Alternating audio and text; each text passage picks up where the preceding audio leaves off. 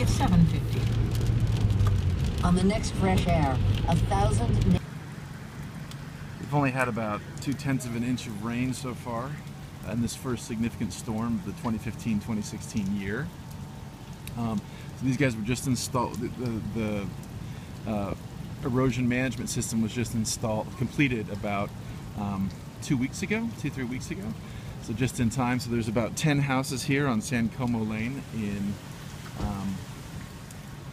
Camarillo Springs, and so these are the areas that were having the greatest consistent flooding problem with storms over the last couple years after the 2013 Springs Fire.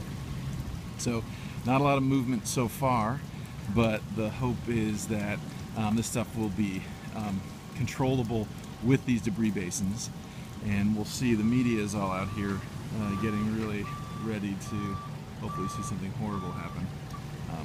It's good times.